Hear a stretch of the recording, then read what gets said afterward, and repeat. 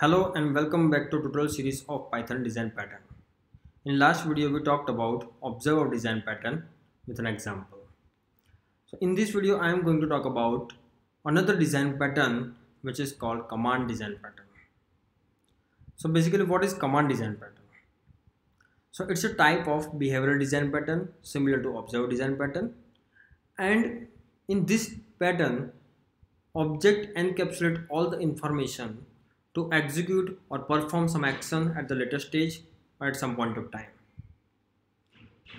So to understand this design pattern, we should have the knowledge of 3 or 4 terms which are required. First is command. So command class must be implemented in this pattern. Second is receiver class, which receives the action and it executes it.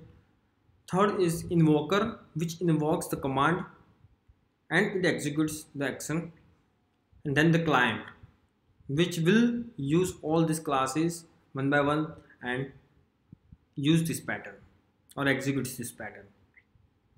So to give you an example to understand this, there is one which is web application. I'm going to talk about web application where you want to register, which requires few more details than the basic registration which you see in the other web application, right? So in this example, I'm saying that there are 3 forms are required. In the 3 steps, you can register to the application, and you can create the account.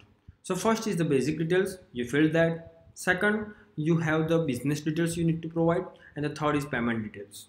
Okay, so what happens in this case, whenever you start the filling information, you will create one object which will add all the details one by one, like first step details added into that, second step detail added into that, third steps information added into that, and then finally when you click on submit or register, it will go with all the details with that object and actually creates the account in the database or something else, somewhere else, right? So what happens here, that as you see that we are encapsulating or consolidating all the details into one object and then passing those information to the real executor.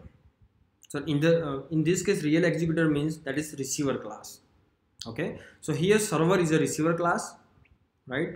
And that object is a command class, and that forms are invoker class. Okay, so this is just a overview or maybe very simple example I wanted to explain so you can understand what encapsulating all the information. Right now we are going to take one real life example where you will see how we can implement the design pattern in Python. So before understanding, let me show you the Python script which I have already written here, and I will explain it by going through one by one. Okay, so this is base command. As I said that this is base command class, which is interface which has execute method which must be implemented by subclasses. Okay, so here I have 2 command classes, that is email command and second is SMS command.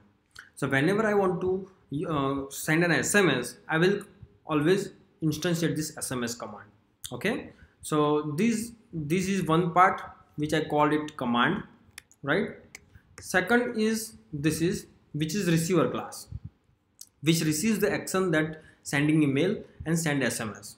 So basically this is the real performer in this pattern, which actually ultimately act on action.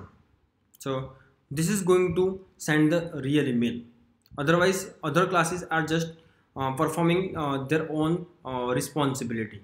Okay, so notification invoker is the invoker. What it does, it gets the command object and call the execute method when you call it invoke method. Okay, so I will explain later more in detail. I want to give you brief understanding that this is the invoker class. Okay, now what happens here, how it works. So as I said that execute method must be there whenever you are instancing this action. As I said that if we recall that example of filling the forms, right? So what I was doing that I am just providing data. I have just created one object of this SMS command, and I'm also passing the receiver object. Let's suppose in that web application example, the API endpoint or maybe server's IP address was the receiver, right? So same here, we are just giving an object of this notification service. So whenever it requires, it can call the send SMS or send email method. Okay, so in SMS command we are going to pass the receiver object, and whenever it execute method will be called by this invoker class, this send SMS method will be called with this self.data which was passed while creating the SMS command object. Okay, so now I guess I have covered the steps how it works, but let me give you a real performance, a real execution by these lines which I have written. First we are going to instantiate this notification invoker class, which is invoker class. We are calling it a invoker object. Then we are also taking an object of notification service. These objects are not going to be changed until and unless this process is completed, right? Which we are going to use persistent base for all the commands. Now what happens here, let me explain that if you want to send SMS and email both, what you will do with the same information, you will create the object of email command while passing the receiver as well as the data which will be required while executing this send SMS or send email method, right? So as I said that this is the consolidated data, or you can say command object, which has all the information to be performed at the later stage.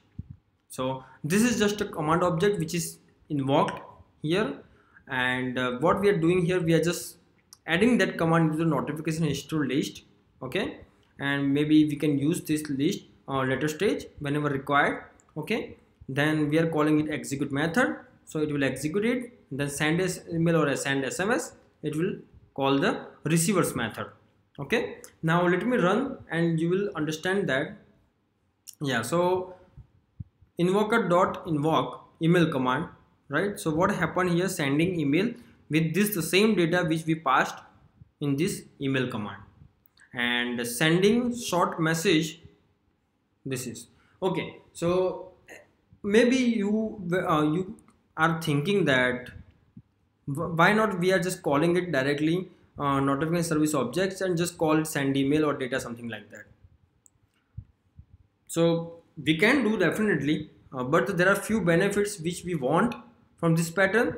Those I am going to say right now. Okay, so first benefit of this pattern, that is you can roll back or reperform all the actions you passed while invoking the method, invoking by invoker, right? Because we were storing this in the notification history, so all the objects are still there. You can just iterate and execute once more time if you want, or maybe you can roll back with some extra information, like the same information you passed, right? And instead of send SMS or send email, you could have a different kind of method which can be performed as a rollback performance. So you can roll back and reperform all the actions. So that is one benefit of this. You can also implement the queuing management system where you can pass all the actions in a queue and it can be executed asynchronously, right? So that is one more benefit of this pattern. Then another benefit which I can see, that is, let's suppose right now it is email command and SMS command. I want to have one more type of command. I want to add it. Then just create one subclass similar to this SMS command.